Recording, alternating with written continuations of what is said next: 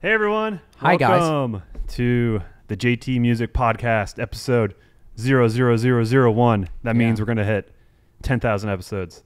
Like Joe Rogan, here we Indeed. come. We're going to be lofty with this. No, this is the JT Music Podcast. This is our foray into this. This is something we've always played with. We've You done know, a few yeah. podcasts before. Everybody's got to have a podcast Yeah. now. But we figured, since we have a pretty big platform on YouTube Yeah. making content, why not just sit down and talk about it? We already kind of do this with our Patreon Yep. stuff. So we were like, hey, this would be a good idea. And it'd be fun for us to do. So Yeah, we've been doing Patreon podcasts for a year and a half now. They're like 20-ish minute podcasts that kind of go into full just details of projects, I guess. So that's stuff we won't like. We'll go into details of projects of like now and behind us, but on that we go way ahead and we talk about things that are got to keep stuff exclusive years away. for the patrons. Exactly. But As a general podcast, this is not going to be too structured. It's just us talking. There will be times where we'll have different themings and stuff and topics we'll talk about or people we bring in or whatever. Mm-hmm. But we're really just here shooting the shit. And if we go off the rails, then cool. Generally we will have a topic on this one. It's just the history of JT Music. We've covered it many times, but it's always in short form. So we've never had a platform to just talk, and we can kind of go through and meander and find different branching paths and whatever. I don't know.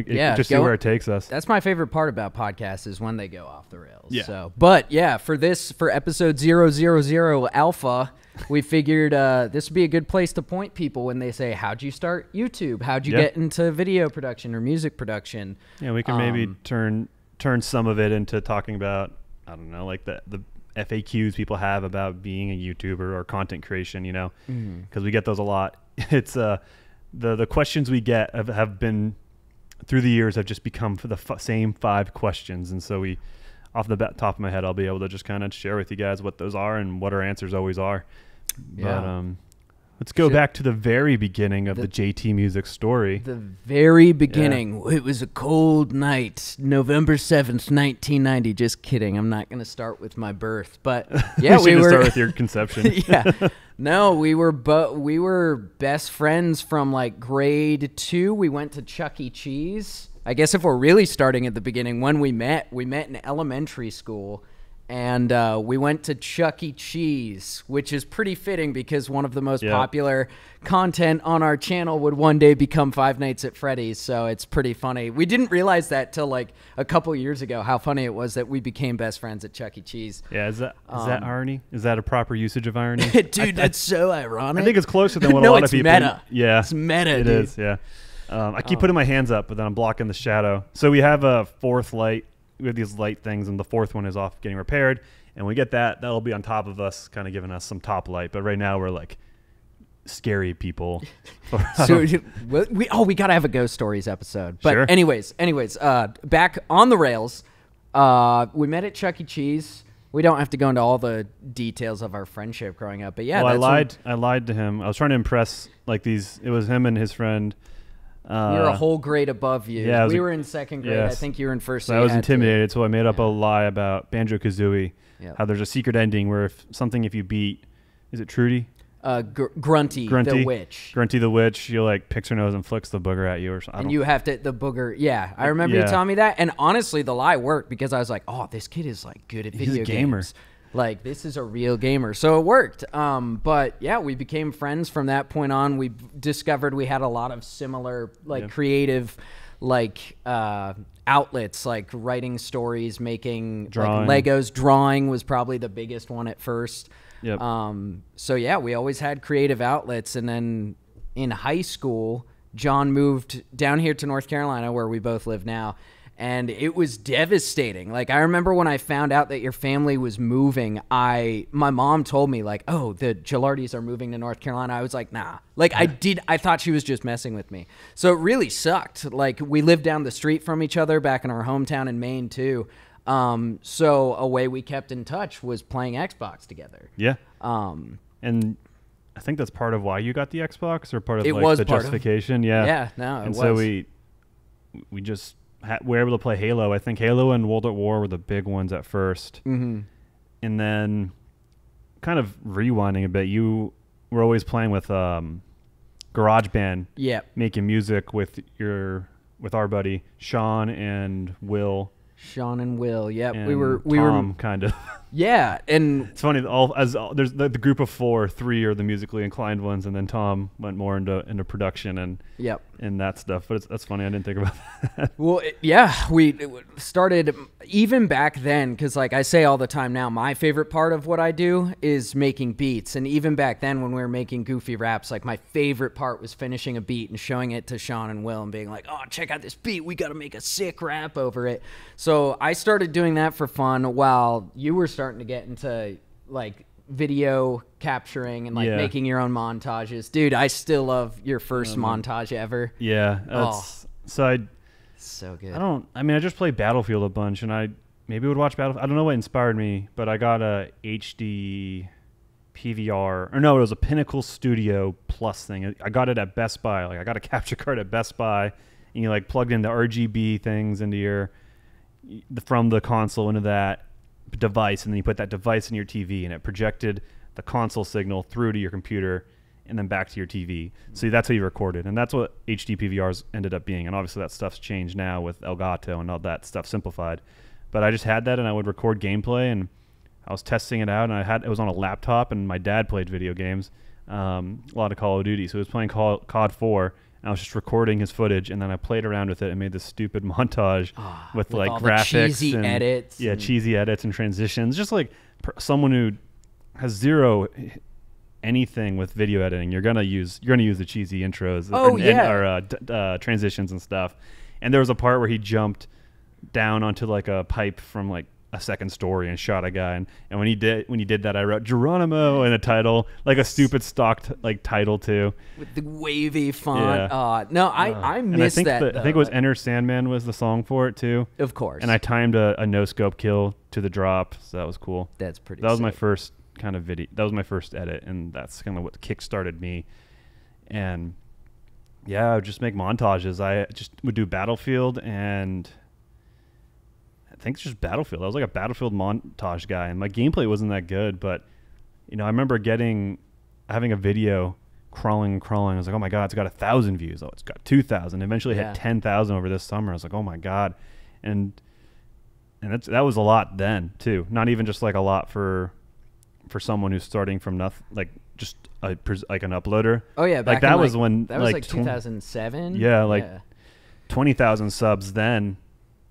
Like, not to downplay it at all now, but like it meant a lot. It meant a lot more than say 20,000 is today. Yeah, because I remember you had before I even started my Skull Cruncher channel, which became the JT. You had like thousands of subscribers just from like your montages, and you had uploaded like a clip from a TV show, I think, that blew up too. I would upload TV clips too. Hey, that's cool. But you also had your montages, and like, dude, because I want to expound upon that magic of like creating something out, like that magical feeling when you started editing, when you take footage of gameplay and like you realize that like, oh, I can like create a story, or like it's such a magical feeling. Like when I don't know, expound upon that. I want to hear your experience with it.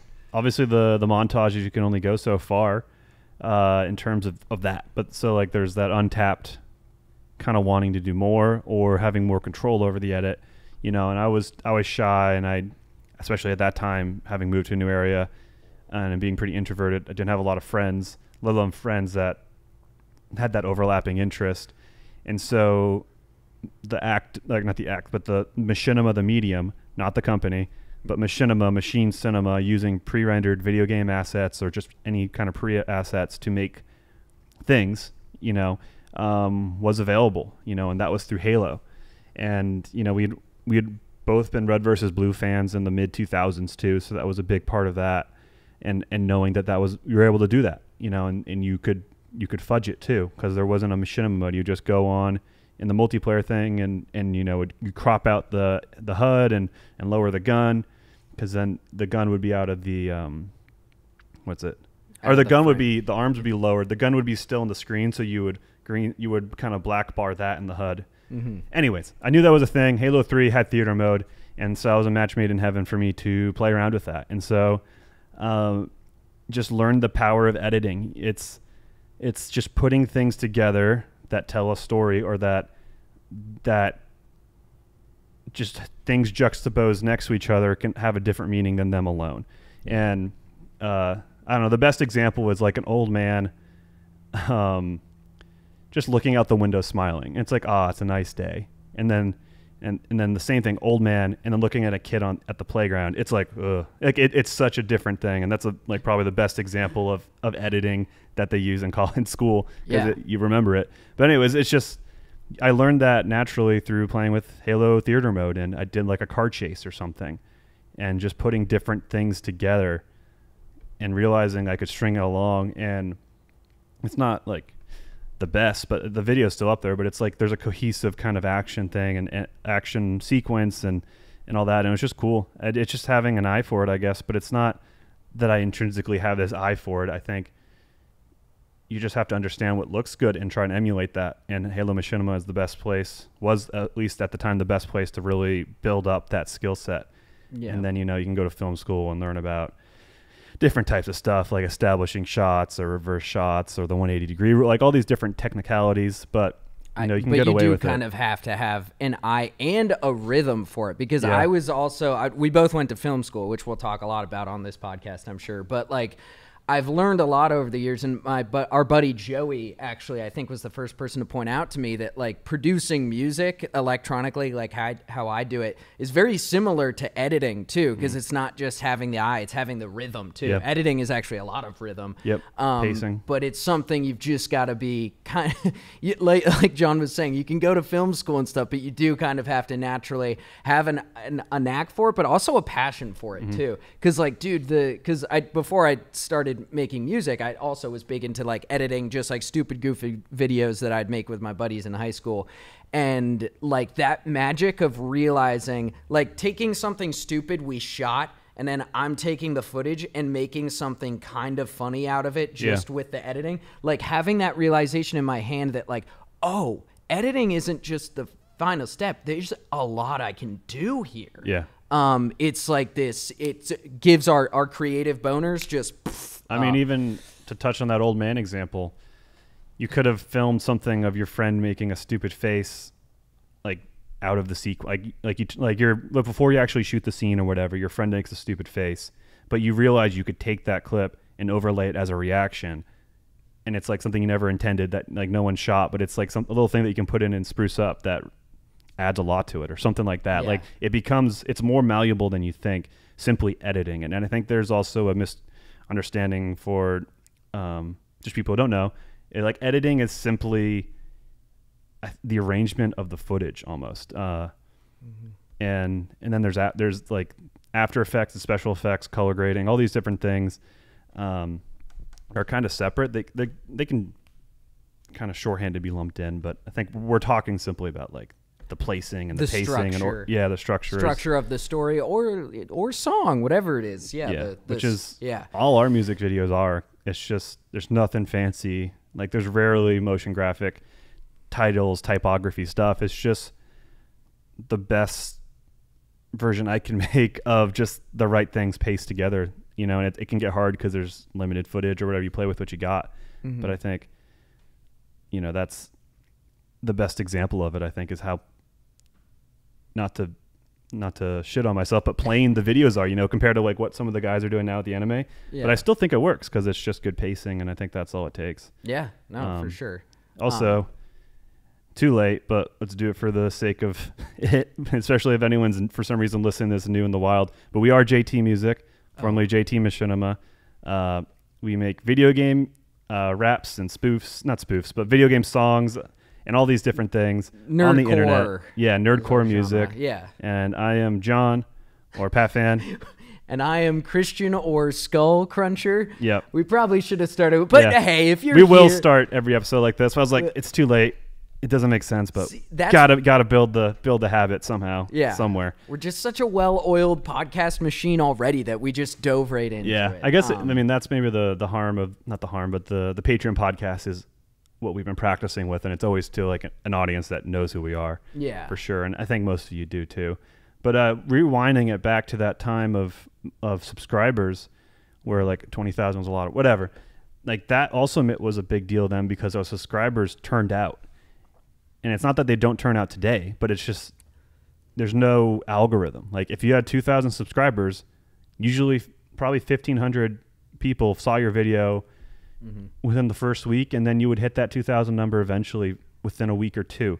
Like as a whole different, like, and that those numbers meant a whole different thing. And this is probably going on. This will be going on the JT TV YouTube channel, and as well as podcasting platforms that you're probably listening to it this right now on. But you know, it'll be on that channel as like 200,000 plus subscribers. This will probably get optimistically 1,000 views in the first few days. So yeah, it's come a long way in a not great way. The algorithm is weird. You know, you got the notification bell and notifications that you have to turn on. Yeah, and it's also tough with like YouTube is so oversaturated now, and I get that YouTube is trying to like, you know, I really do think they have the best intentions, so they obviously want their creators to do well, but it is tough where like, especially with our type of content, like we try to vary it up all the time. In terms of both our channels, like we've always tried to vary things up, but YouTube definitely wants you to like find exactly what is working for and do it well. But we've also seen a lot of like YouTubers, some people in our circle of nerdcore who have kind of pigeonholed themselves into a specific thing, which we've never wanted to do. And it can go one of two ways. You still do it and own it and learn to like it, or you own it and hate it, or you somewhere in between and you cut your production down severely and make enough to stay not relevant, but just make enough to kind of have something going on. And there's a lot of people kind of covering all of that with the pigeonholing. But I think we've been fortunate enough where but what we're cornered in is just video games, you know? And I think we can branch out here and there with kind of goofy stuff like Over Being Over You, like that kind of satire, or even the movie and TV show stuff, you know?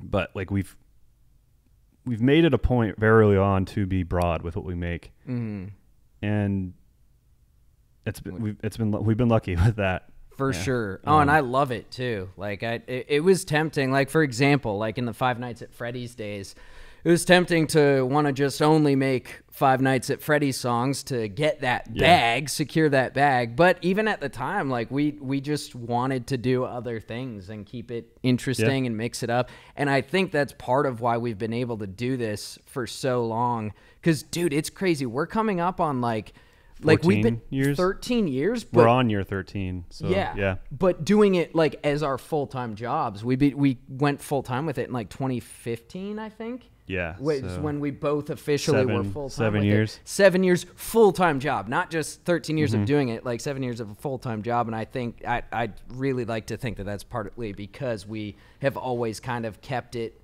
you know, mixing it up and everything. But it can certainly get discouraging when you see you've got like 4 million subscribers, but like a video only gets like 100,000 views.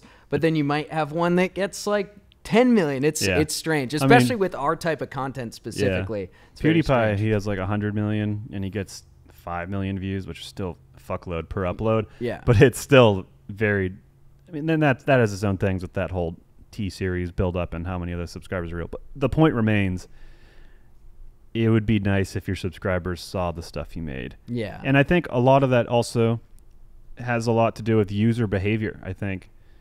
You know, it's weird. Like subscriptions have been, and we see it in the comments, are used as a token of like that was good, like as a like. It's like you can like it, and then if you really liked it, you can subscribe, and usually that's a normal pattern. But no one follows up. It's just like I like this thing, and so there's a lot of kind of just people who subscribe that don't never followed up on more videos, which is fine. It just inflates that number. Yeah, and then. And additionally with subscribers, you know, God, I had a thought and then I lost it. My memory's been shit lately. Subscribers. Well, we were talking about how subscribers back in like 2007, 2008 meant a lot more. Was it something related to that? Yeah, it's like it's one of those things when the memory goes, and the more I think about it, I can just feel it disappearing in that pit. So then I try to stop thinking about it, but then I don't know. Yeah. Anyways, all this stuff, and maybe it'll come back to me out of nowhere, but all this kind of build up was me making videos and learning the power of editing, you making stuff with friends and enjoying the beat and production process. And then I had moved, and we got the Xbox to stay in touch. So that's the kind of where we're at with the history of JT Music or Machinima at the time. And so we were playing Halo, and you showed me. I don't know. You take over this. I guess. I think I had already made like a remix of the Halo theme into like this little hip hop beat. Sent it to John.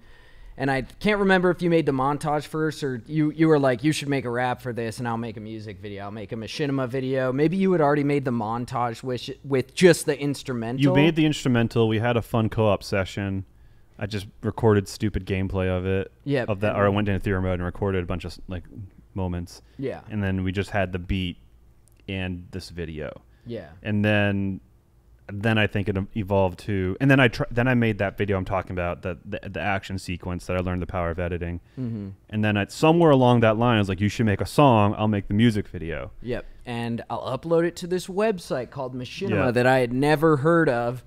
And speaking of numbers being a lot more impactful back in these early days of YouTube, I remember after you had uploaded it, I was in like a graphic design class in high school. I forget what it was called. And I remember I was telling some kids in my class about how we had made this music video, and they asked about it to look it up, and they were like, oh, is it this one that has like 50,000 views? And I was just like, no, I didn't even look at the video. I just knew that's not the right one. It definitely doesn't have 50,000 views. And he was like, are you sure? It's the title and everything. And I looked, and it was on Machinima's YouTube channel. Had like 50-something thousand views. I remember like just my mind was blown. Yeah, and then you texted me and my mind wasn't blown because I didn't believe it. Yeah, no, I had the exact same reaction. I was like, oh, you just got the wrong video. That was like, you're stupid. That can't be it. Yeah, no. Like, you're dumb. You're not telling me the right thing. You saw the wrong video. Absolutely I didn't believe insane.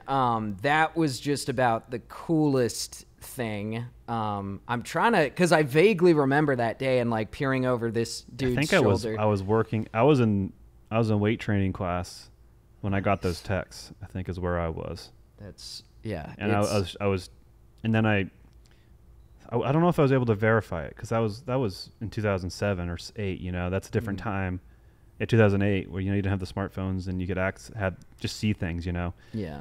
But I think I told some of my spot buddies. That's my moment, I guess. Just illustrating that moment, benching.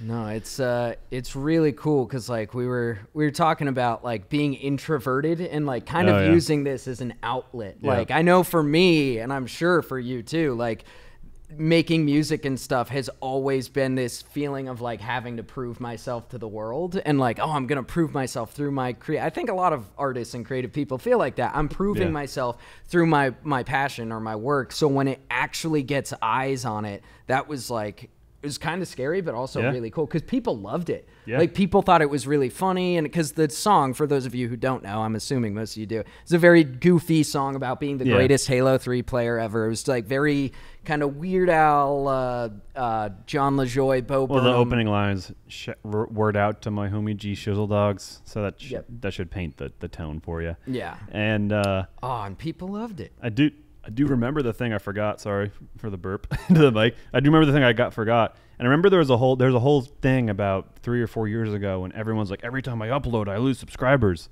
And like thought this was this conspiracy through YouTube, and like people would share like, hey, PewDiePie, I'm subscribed to you, but look, my button's not pushed or something. Like I think those are separate things. Like I think YouTube had hit a maturity point where the users hit a maturity point where they had all these subscribers from different times in their life, or they've had accounts long enough where their tastes change or whatever.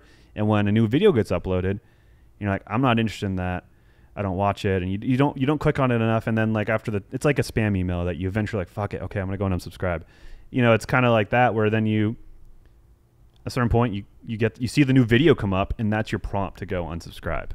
And so That's just another. That wasn't adding a lot to it, but that was just an observation from someone on the back end of what I think that is, and it's not YouTube being a faulty platform or anything. Yeah. It's burnout. It's churn. You know, it is what it is. Yeah. Anyway, so we're back to the day we found out, but also I remember kind of the months leading up to this. I enjoyed the feedback of putting stuff out there and having people see it. I enjoyed the comments. Yeah, you were already a YouTuber at this point. Yeah, it was a very positive, fun experience with just the kind of variety gaming channel I had, I guess. And you can go back in JTTV, this channel, and see some of the early stuff. Yeah, I've unlisted some things that truly just weren't right for the channel, or just, I don't know. Didn't age well. You can police yourself, you know. If it's a little cringe for you, you don't have to have it out there over time. But God, my trains of thought are so bad today. What was I just talking about? Talking about the early day, like being a little YouTuber. Oh yeah, like so making I your remember, montages. I wanted it. I was like, this is cool, and I just wanted to have more audiences. So I remember I was Googling videos of like how to get more YouTube video or more YouTube views, and like these stupid tutorials that would never help you out. And so to have that kind of be realized, and fast forward almost 15 years later, and it is my job, and we've found this way to get views, I guess. Essentially is pretty cool. It's one of those little moments where I think that particular to me, not the like surprise 50,000 view text, like that version of me would probably not that I have to pick one version of me to go hypothetically go talk to and say, but that would be the one I would be like, hey, you're gonna do it, I guess. You're gonna do it, because that was, to me, that was a moment. I know, and not that moment didn't project anything. There wasn't a trajectory from that moment necessarily, as there was for the 50,000 overnight thing. But it was, I don't know.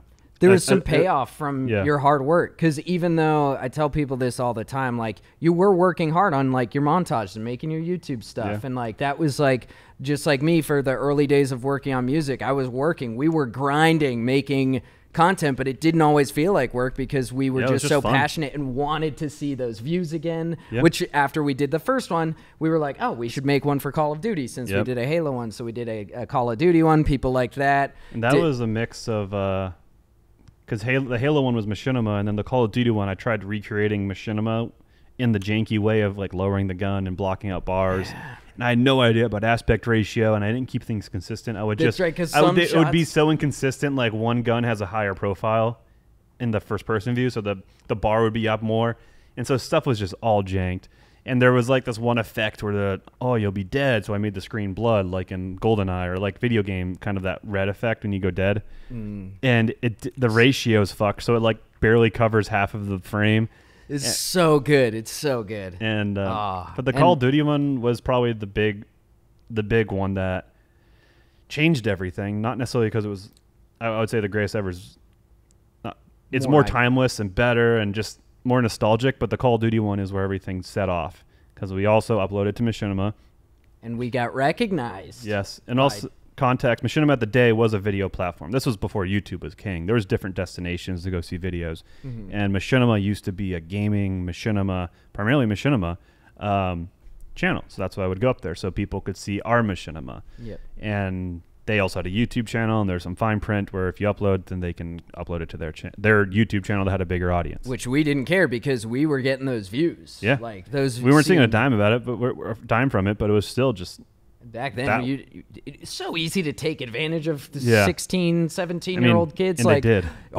Fast forward a few years, they did. Yeah, they did. Yeah. But at the time, just seeing 1 million views on a video it's like, I don't care. That I'm getting eyes on it. That's amazing. It's easy to lose perspective on that. I think one thing I always like to say is when I'm at a sports game or an arena, but be it there's 20,000 or 60, whatever kind of arena it is, 60,000 people, you look around, it's like, this is 60,000 people. Yeah. Like 60,000 views is not insignificant. Or 20,000, like seeing 20,000 people and that being put into perspective. Oh yeah. Not insignificant. It's so easy to see that little digit on a computer screen and kind of write it off as like, seeing it, it's like, whoa, that's a lot of eyes. Yeah. It's cool. And so they emailed us and just said, hey, you've made these 2 videos. We noticed it. You want to keep making them, and we'll pay you. And I mean, I got this email, 16-year-old kid sent it to Christian, like, cool. And then like showed our parents, like, hey, this is a thing. And, you know, they're obviously cautionary, you know. Skeptical is the word, yeah. But there was never any doubt. Like, there was never any doubt that they would let us do it, I guess. And, you know, they encouraged it and, you know, had us do our due diligence the best we could as 16-year-old kids. But everything checked out. And, you know, we signed that contract to just upload videos, and they would pay us out, I think, quarterly. Yeah. And I don't even remember, because it ended up becoming a flat rate pay, but it wasn't. Yeah, that was way later. Yeah. And I think it was like a $2.50 CPM. And I think that was at a time, like, that was a fixed rate. The CPM was a fixed rate, which I think worked in our benefit during the slow seasons, but during the holidays, you know, they're making like gangbusters with their ad rev. But that was way before that. But and then at the same time, Treyarch actually hit us up and said, we saw this video and it was dope, and they sent us each a care package of like these kind of like Nazi zombies playing cards, T-shirts, and then magazine covers from like Game Informer when World at War came out, and that was signed by the team. Yeah, they gave us 2 copies. Each one was signed, and so mine's in my office. I don't know where the cards are, and I still have the T-shirt. I don't wear it, but I have it. Yeah, me away. too. I still have the T-shirt. My the magazine cover is somewhere stashed away back at my house up in Maine. But yeah, that was so cool. The second like real project we had ever made. Yeah, like made not waves, but like it impacted the right people to encourage us even more. And I don't think we needed it, but I was like, okay, well, let's do it. And so also, I feel like I got to emphasize again, even though it was our second like project as JT, we have had years of like creating stuff together. And like I was saying, we were both kind of finding our creative paths on our own before we came together as JT Machinima at the time. Like, I was starting to make music. You were already making stuff on YouTube. So you already knew about the Machinima space and all that stuff. So it wasn't like we just totally got lucky. There was a little luck in there, but also we were already starting to hone our craft, and we didn't even really know it. Well, I think there's the things that lead to success, you know, is just working hard, and then good luck comes from that. Yeah. And that's not to simplify or downplay anything that anyone does through hard work, but I think you work hard, and it just creates a multiplier of good opportunities. Yeah. And then you add the multiplier of being not early adopters, but being on this platform early. And so there's a lot of things that stacked in our benefit, you know, for sure. And that was huge. And we had all these things stacked in our benefit, and we could have gone one of two ways, and we didn't have the foresight, and not a lot of people probably did at that time, but to just do our own thing, you know, and build that and know that we could build our own audience, because people are coming out. But no, we thought people are watching this because it's in a place where there's an audience. It's Machinima's got way more subs than we'll ever dream of having. Exactly. So we pretty much kind of were under that side of things for, I don't know, 4 to 5 years. A long time. And we were able to you know, pull a healthy side hustle cash each, like, kind of amount of revenue out of that. Like, it wasn't life changing, but it was enough to kind of, I don't know, just have some money as like high school kids, and then go into college and help have some money for things, and you know, in that setting. And you know, but I remember the first paycheck that we got from Machinima, I think was like $600 for like a quarter. That was the first one. Wow. It was like $672 or something like that, and it was like they mailed us a check, and it had the Machinima letterhead, which is kind of cool, and I still have that somewhere. Damn. And then that's, you know, incredible. I deposited and sent you half, I think, directly for me. Dude, and then I bought a PS3 with it. Nice. I remember very financially wise decisions with a paycheck. Yeah. Blow it all at once. But wait, I think I was with you when you bought that. Yeah, you visited that time. That's right. I visited, and that's right. And then I remember we ended up, like, the money just exponentially rose. Like, we ended up getting like, it was like a 4,000, like 3,000 or 4,000 one, and I remember it was when I was in college. It literally like paid my tuition that semester. Like, and then we had music sales too. Yep. So we were able to, I mean, at the time no one could live off of it, but as students, it was it was nice, I guess. It was insane, especially because we never went into this hoping to make a business or have an office someday. It was like, just totally, let's get some views. Let's put our content out on YouTube. So even if Machinima, not saying they were ripping us off at that time, but even if they were, we didn't give a shit. Getting those paychecks is just like students was like, it didn't, the path we took, it didn't handicap us as a general thing. It's just, I think there was a path with untapped potential at the time that we didn't take. But the Machinima times were pretty good. We had some good contacts there. At the time, I think we had about 2 or 3. There was a lot of turnover in that company, but there's 2 or 3 that were pretty good. And then the company itself started going south, and you could tell by the kind of people that were account managers, and it just kept going downhill. And then at the same time, or because of that, they kept denying our videos, and the coinage was not of brand interest. Oh, and it was like those words. This song, like this content has been successful on this channel for years, and not a brand interest. They wanted us to do parodies. They didn't want original and that music. Was Machinima trying to be an all things entertainment platform for men ages 18 to 35. So it was everything. Machinima just became a destination for everything, like NASCAR, WWE, video games, movies, like everything. And they probably hit everything besides hunting. And so when our I think our Borderlands 2 rap was not a brand interest, we're like, okay. And we upload our own channel, and that started to kind of dwindle away the Machinima times, and then we did a 5-video contract with Realms or Machinima Respawn. Yep. And then we just made 5 kind of multiplayer games like Titanfall and Call of Duty, stuff like that. Yeah. And then that was it. And we were so lucky because that was the time when MCNs were blowing up, and Machinima was pulling in the directors because it was called the directors program.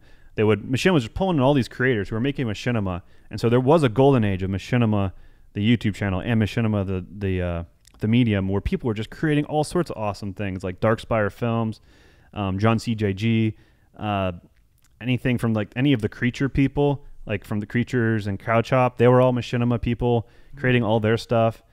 I don't know, I'm blanking on like a lot of people, but I don't know, even like the bullshit Gmod Idiot Box, like that still happens today, but that was like all those things were happening at that time. I mean, us even. I'll throw us in there a little bit with the music videos, the Halo videos particularly, and then the Minecraft ones. I'd even say lump in there, and that was the golden age. And then it just went away when they did the not a brand interest stuff and just grew this company into an all men or all things entertainment for 18 to 35 year old aged men. Yeah, it's really interesting listening. There's so many podcasts out there now talking about Machinima's decline and stuff, and we only experienced it from the tip of the iceberg from our contact with Machinima and trying to get our videos on Machinima. So it's really interesting to see the parallels of our declining relationship with Machinima as that stuff was happening, and a lot of our suspicions were true.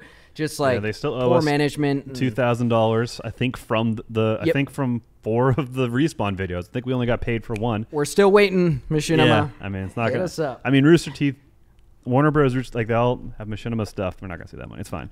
But it just speaks to you know. But that goes to the like the MCN stuff with Machinima. Like they had this directors program, and so everyone were growing MCNs at this time, a multi-channel network, and it's essentially someone that has your videos and sells all your videos to not your videos but ad space, and they pull in all these contacts, and then your video has ads, and then Google takes a cut, the MCN takes a cut, and then you get a cut. And so they were signing everyone on, and for some reason we didn't get signed. And we would have if they offered it to us because we didn't know.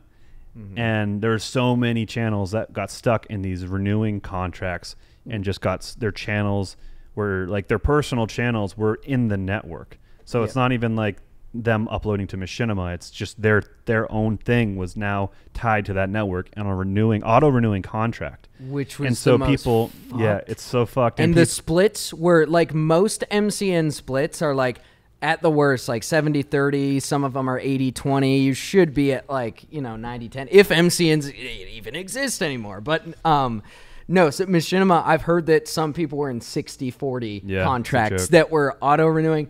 Absolutely insane. Yeah. Like, And so it was a lot of kids.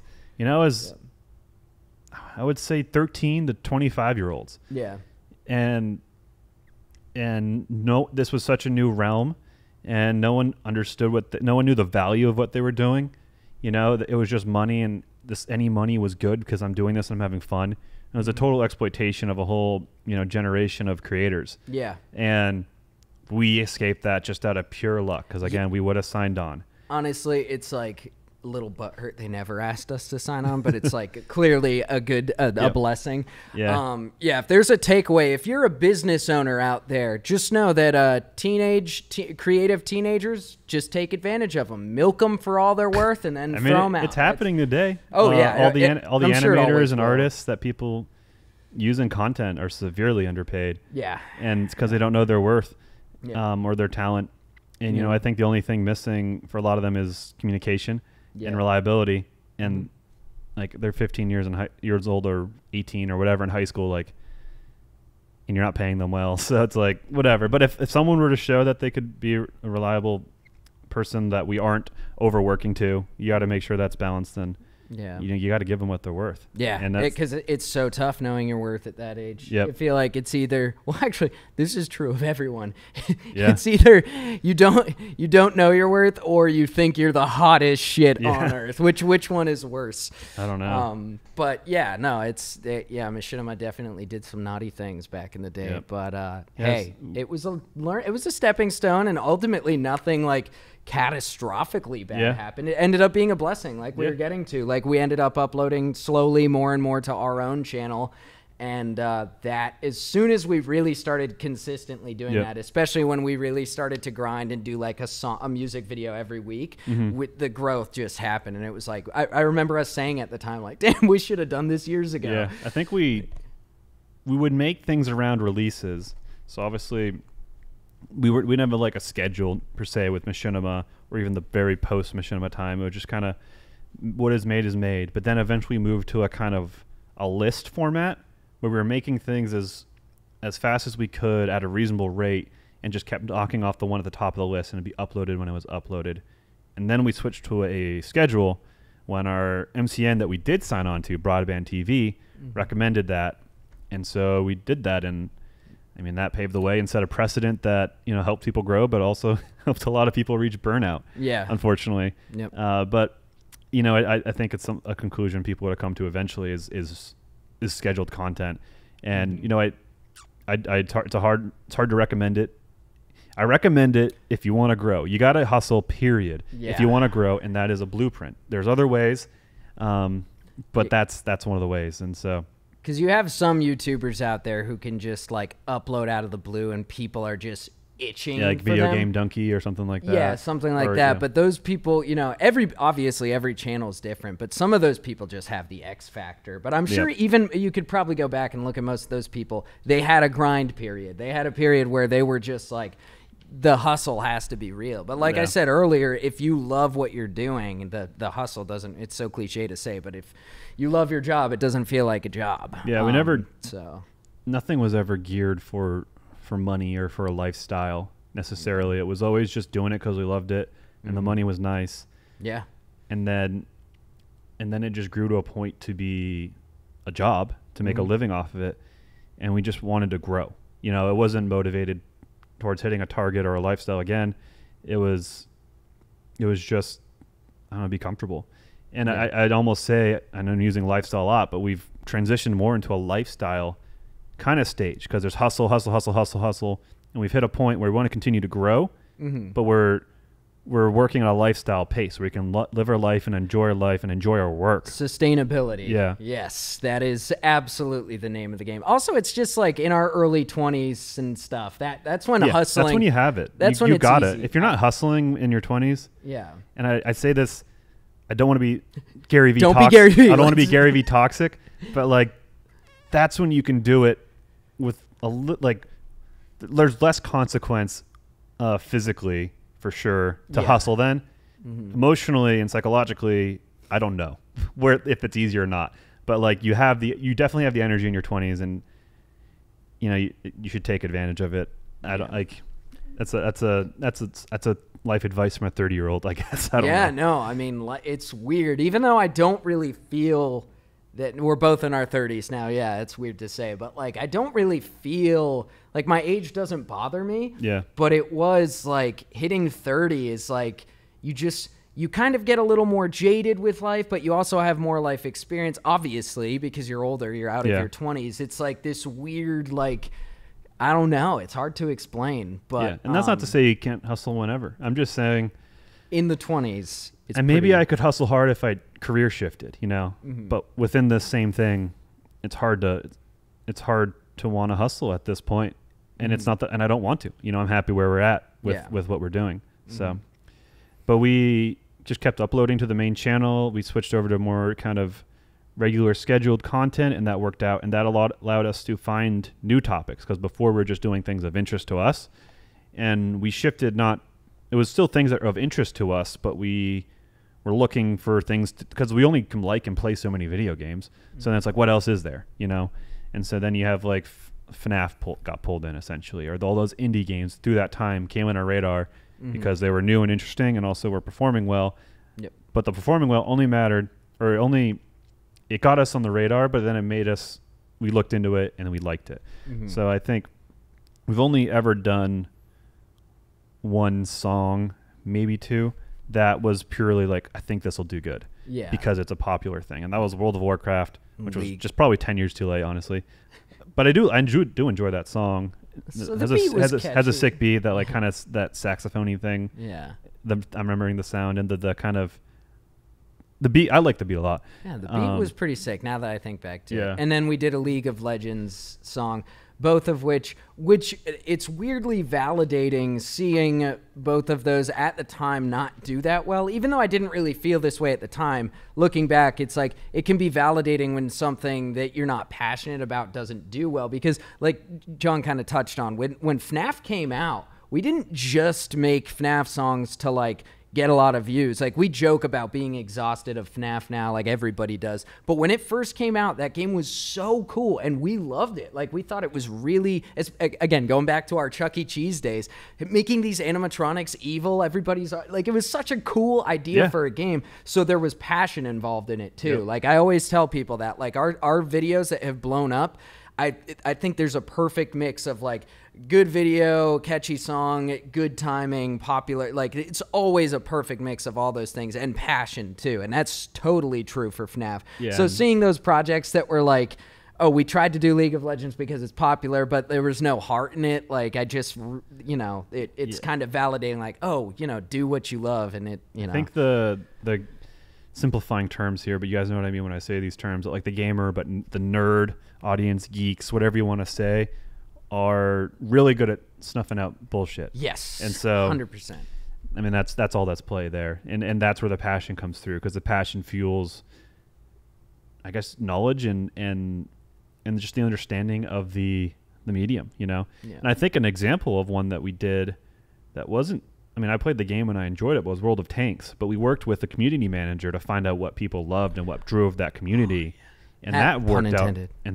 And that worked out really well. So that was fueled by me being into it, Christian being game to look into it, and that's working with community manager who was very passionate and communicated very clearly those like the community's passions, his passions, and just the game. Yeah. And that worked out really well. That was really that's a cool. weird that's a weird, like we do things like we have the checklist of songs we do, and that World of Tanks one's kind of over here. Mm-hmm. I forget about that song, but it was a pretty cool song, pretty cool beat, speaking for my end on the music end, obviously. And I remember there were a couple funny like community jokes that were interjected into there. Because even though I didn't play the game, I thought it was really cool that we were talking to the community manager, but also like basically working with this guy to make the song. And I remember we met him or somebody else from World of Tanks. Yeah, we met him at a World of Tanks booth. And he was like starstruck to meet us. Yeah. It was so cool. So that was neat. That was really cool, like basically kind of working with a game to make it was one of our first times song. working directly with them. And so we kind of split off, do our own thing. Like Machinima's in the back mirror. We're grinding.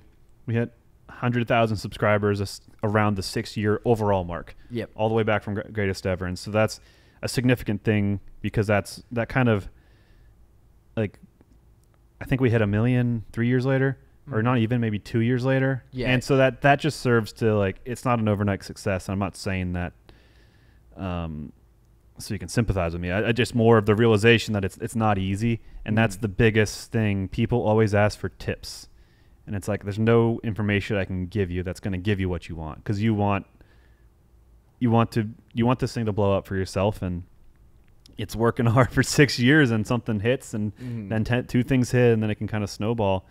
And yeah, that was a big deal when we hit 100,000. I think, to me, I think I even said in the documentary, like that plaque, that moment felt more like earned. you climbed to the top of the mountain and you're like, you're super satisfied. Oh yeah, dude. That felt better than a million, honestly. If we had to choose to get rid of one of the plaques for whatever reason, somebody comes in with a gun, they're going to shoot one of our plaques, I would say the 1,000,000 one, because the 100,000 one felt like so much more like work and effort, and I'm just like, it is so hard, because I really think it's like a mental trick. When people see that you have 6 digits in your subscriber number, they think you're legit. So hitting that 100,000 is so much harder. I don't know if every content creator has that similar milestone. And it could change now, because I feel like new channels that make good content are favored in the algorithm, but this was before that, I think.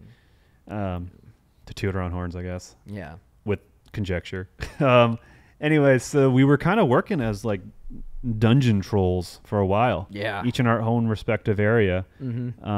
Me in North Carolina, my dorm, my college apartment, stuff like that. You in your college dorm, and then back up in Maine. And then eventually you moved down to about an hour and a half. Yep. Away. Moved down with my girlfriend at the time. She was going to grad school. It just worked out, and then we could continue working on our stuff, even though it was still like a part-time gig for us. For the first time in 5, no, I guess it'd be 3 plus. So first time in 7 years, you know, we were close. It was an hour and a half, but we were close together, relatively speaking. Yeah. You know, better than a flight or a 18-hour drive. So that was a huge kind of boost to like that grind, I guess. I don't know. No, because then within like 2 years of that period, we were able to, like, we finally reached a point where we were like, oh, we can go full time with this.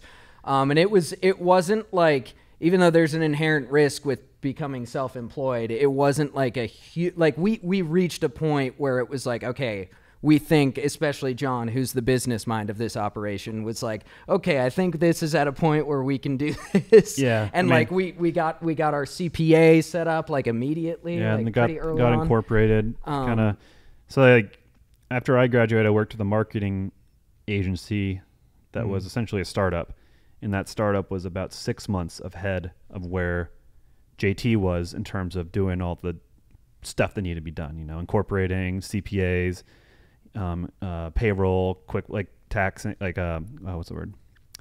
Just doing the books. I'm blanking on the word. Yeah, and stuff that you don't, buzzwords that you don't want to be hearing if you're a creative, artsy fart like me, but are very, very important. Yeah. Like, so I had the roadmap. I had the roadmap ahead of me thanks to being in this marketing thing, this marketing job, and eventually JT kept growing and growing, and the money was just got even-ish, I guess. And then I had a talk with them, and I went part-time, and that was awesome. That was just awesome to have 2.5 days a week that I could dedicate to JT during the day, because I was essentially working 2 jobs, but this was a breath of fresh air, and just like I can live in it. Like I don't know, like this is my living now, I guess. It always was, but it just was a mental shift. Yeah. And then we went to PAX East, and which was also our first time just getting in, because I joked about us being dungeon trolls. That was our first time getting out and being in the industry and meeting people. We met our first fan, Ethan was his name. Dude. Yeah. I'll never forget him in the bridge overpass thing in the convention center in Boston. He was the first, not the first fan to recognize us. I had been recognized like once before, but the first fan to ask for an autograph, and to, like you were going to say, like putting faces to fans and like getting out there, meeting game developers, and like it put a whole new spin on that what we're doing is pretty legit now. Like we're talking to industry people and meeting fans. Like holy schnazberries. Yeah, and so then after I went back to that marketing job, and I remember we were having like a meeting, and they would kind of pull you in for some projects. And we had a meeting with one of the bosses, and they were talking about the marketing convention Inbound, which was also in Boston. And they were like, talking about how sick it was. In hindsight, it's kind of rude. But she was like, yeah, it's really sick, Christian. Like, you can come with the team next time, right, John? I'm like, it's really cool. I'm like, honestly, after going to PAX East, like, those are my people. That was so cool. Like, I have to be honest, I can't say it's that cool. Because Christian was there too, and he's gonna go to this marketing convention, and it's. And I remember, I remember, I don't remember that as well, but I do remember you like when we weren't there being like, yeah, you shouldn't go. Like I'm pretty sure you were just like trying to save me. Yeah. Like don't, it's so boring. And I like it. There's a value there, but like Aziz Ansari and Amy Schumer did stand up at the show. Like they pull in legit people to entertain the guests. So it's. But compared to PAX East for us gamers, dude, it's the moment to moment and being with your people. I think was what was so awakening. For PAX at that time, and so after that moment, I shortly left that company and went full time with JT. After that epiphany of PAX East 2016, that was a big thing. And then kind of rewind. So he was an hour and a half away. That's a year or 2 or 3 years later, moved to Wilmington, and we're in the same town. Yep, and have been in the same town since that point. I don't know if it was 2015, 16? Yeah, 2015. That's when. Yeah, because I was working before. I was working part-time at a news station a couple hours away. Ended up moving to Wilmington. And like, man, I remember just moving into those apartments. I guess it doesn't matter if I say. I was going to say. Yeah, it doesn't one matter. Midtown. One Midtown apartments in Wilmington. I loved those apartments. Yeah, and that was a good. Despite being in the relationship I was at the time, that was still like a good time in my life. Yeah. Oh, for sure. Yeah. 2016 and 17 were good 2017 were really good years. Like, especially just purely based on, I mean, the vibe was great. Everything, life was good. We were in the same building, apartment building. Yeah. Like that's how close we were. Yep. So that was really cool. And before that, I was like 3 minutes down the street. Yeah. I had to leave that other place because of black mold, but it was a happy accident because then we got to move into a better place next to him. Yeah. Oh, and that place had such a nice pool. Oh, I know. Yeah. A nice pool and grill area with a big TV. Yeah, good stuff. But yeah, it was just, life was good. We were like still pretty fresh on going full time with this. And like we were definitely in grind mode. We were making a lot of music. That was 2016 that was like the banger year for JT Music. Cause I think it was Sans and Papyrus, Join Us for a Bite, and Cuphead. I think all. No, it was 2017 because we're on year 5 of all those projects. So all those projects are 5 years this year. Yeah, oh, never mind. Including Join Us for a Bite. Yeah. Then 2017 was the banger year, but I think 2016 was even better. I remember we hit 500,000 subscribers that summer. We did every 100,000 subscriber or every 100,000 milestone. We did a fun video. Yep. And giveaway. I remember that. That's right. That was fun. And then. Then 2017 was the banger year. That was also the year that we got to meet Andrea Storm Caden in person, which was really cool. Or maybe in 20, because we had The Office at that time. Yeah, but I think maybe, did she come in 2018? Maybe it was. I don't know. There's videos that probably timestamp it on the internet. Yeah, but no, because we got The Office in early 2017 in Wilmington, and then she ended up coming that summer. Yeah, which was cool. Kind of moved same city. Live close, and we did a bunch of gaming videos and kind of started having fun with that. We started our first podcast, Gamefinity, with Josh, who was my boss at the marketing agency. R.I.P. to the podcast, not to Josh. And we hit 30 episodes, and it was fun. And that was kind of the first foray into podcasting. So that's kind of like a direct lineage to this moment of this podcast. Yeah, and that podcast was huge. That podcast had like 10 million monthly listeners. It did pretty good. We again, hustle time where we hustled and had it.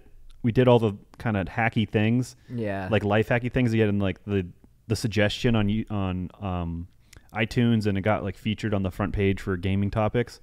And so like we did the right things, and it had a good following. Yeah. And then then we got The Office. I remember it just felt like a natural move. And I think it was paired with us joining Rooster Teeth. And it was like, okay, let's have a destination you know, we want to collab with these people and collab with other people, and having them come to our house is a little weird.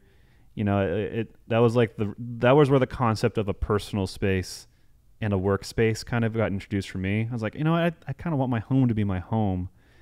And so we were looking around for offices, and we looked at houses, like houses to rent that we would then outfit as as an office, which would still be very viable and cool, especially in a college town. There's definitely there's weird college town houses that these guys shoot up on a plot of their land, you know, in the subdivide. And they would have worked really well. But we looked at one office, and it was the most expensive option, but it just felt right. It looked nice. It was in a great location, downtown Wilmington. Yeah, it was downtown and close to the parking garage. Yeah. Such a flex when friends and family would come and visit. Yeah. Be like, damn. And at the time, very convenient, being on top of a bar. It was a great venue for hanging out after a day or whatever, but it was also a great venue for events and stuff. And we knew the owners of the bar. And I mean, that's what introduced us to D&D, actually, was the relationship through that bar. Yeah. But I mean, it was just a good setup. It's an awesome spot. I think you couldn't beat the spot. It was really good, and the price was amazing. And even as the rent went up each year, it didn't matter. It was such a good spot. It was the most expensive option that we looked at, but it was by and far a great value. It was like almost 2,000 square feet, second story, historic downtown, above a bar. Like you just can't beat that, and it was great. Yeah, and also just that separation of work and which is most important, like home, which is still hard to do when you're like when you know when it's your baby, when it's your YouTube channel or whatever. If you have it's a paradigm shift in your life. Yeah, and thing like it was like, oh man, like if I want to do something, I can't just go to my computer across the hall. You know, I have to. I just can't do it, or I have to go drive out. And, you know, that was scary for some reason, but it was healthy. It's healthy. Yeah. It's for sure. And that made me able to convert my kind of home office into just a fun room to be in. And it's nice to shift things up and the change of scenery. And there's a lot of people who work from home and they love it. But I do think it can have its negative side effects. I know it's not an opportunity for everyone, but you know, if it isn't, you should fake a commute. You should go drive 10 minutes, you know, separate yourself at the end of the day or go for a walk. Because I think separating work from home is so big. Because if you don't, your day can blend together. And you're not, you need to shut off. And something new that I've been doing is shutting off on the weekend unless it's like very urgent. You know, I favorite and build up a bank, build up my to-do list. And then I have like the most productive Monday ever, and my weekend I can enjoy. It's been nice. It's been that's a whole thing we can get into in a whole other episode. Is kind of like just mental health and generally with work we'll definitely and go all into that. Yeah, but that's the real advice. I can't give you advice on how to grow your channel. I mean, I know best practices and stuff, obviously, but it's just like that's the best stuff is the little things, the little quality of life stuff that you can learn. And this isn't unique to me and this or him and this YouTube thing. This is anyone that works any job. Career. It's so important. You don't even, especially with burnout, because I definitely have experience in that arena. You don't even, it's creepy because you don't even realize when you're burning out sometimes, at least in my experience. Sometimes you don't, because when views are good and money is good, you don't realize how tired you are. Same with you could equate that to like working out. If you're getting a good workout, you might not realize you're fucking up your lower back. What's going on with your lumbar? You just popped a disc. You don't even realize it till after. So doing all the things you're talking about is so important, like having a healthy work, home life relationship, and it's stuff we'll definitely go into details on. But especially being self-employed, doing YouTube content creation for a living. The Office was a fun thing. It was a great thing. And then along that time, or what kind of spurned that was the Rooster Teeth thing. And I remember I was trying to so we were Broadband TV, and they were largely very good. In hindsight, really good. They were a good company to be with. They were. As far as MCN, and then but we wanted something more boutique. I feel like we offered something unique, and at that PAX East 2016 there was a Rooster Teeth panel, And Jeff said, they're starting this Let's Play family, and like they want to be the Louisville Slugger of gaming, like the thing you think of when you think of gaming. And they were building this kind of collection of channels, and they already had Funhouse and Achievement Hunter and all these things. I think they just got the Creatures and Kind of Funny, and Cow Chop was new. And I was like, I want to be a part of that because I like all those brands. And I admired their ability to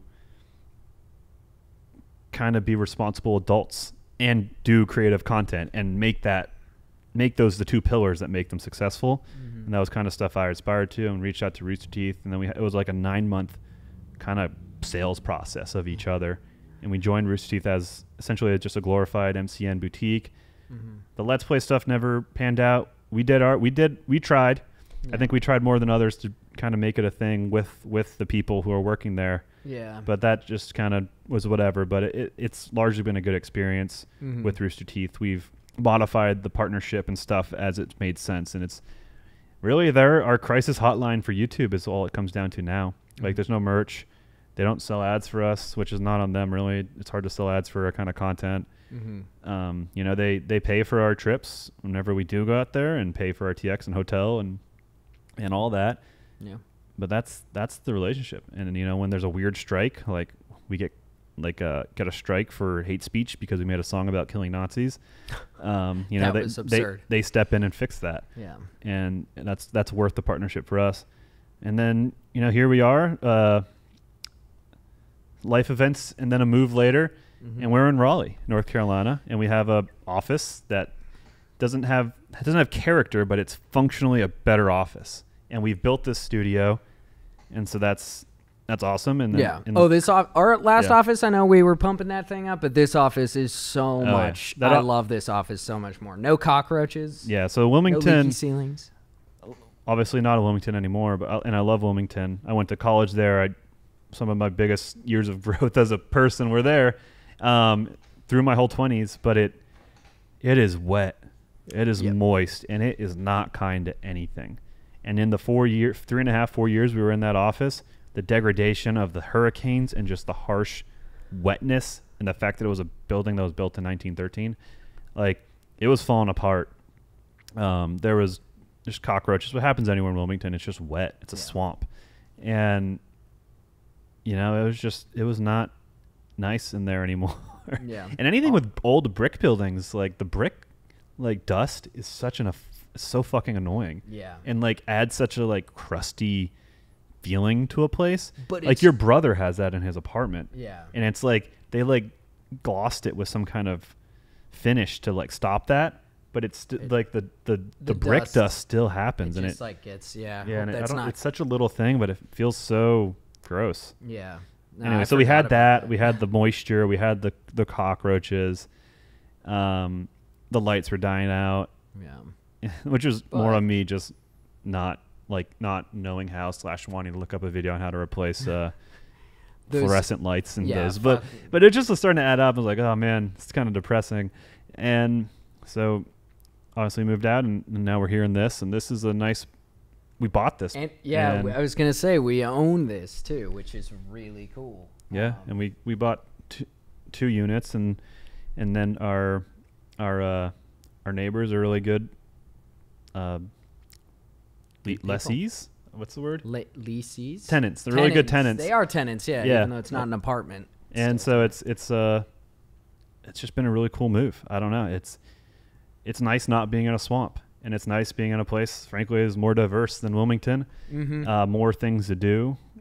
Wilmington's a great place, but I think it was a good move mentally. Yeah. Oh, I love this city so much. It's the perfect size too. We're both small town chaps. I don't think either one of us would have ever like loved living in a big city. Yeah. Like I get overwhelmed just going and visiting a big city. I'm like, my sensory defensiveness really kicks in. You're going to love Chicago. Oh yeah, I'm sure.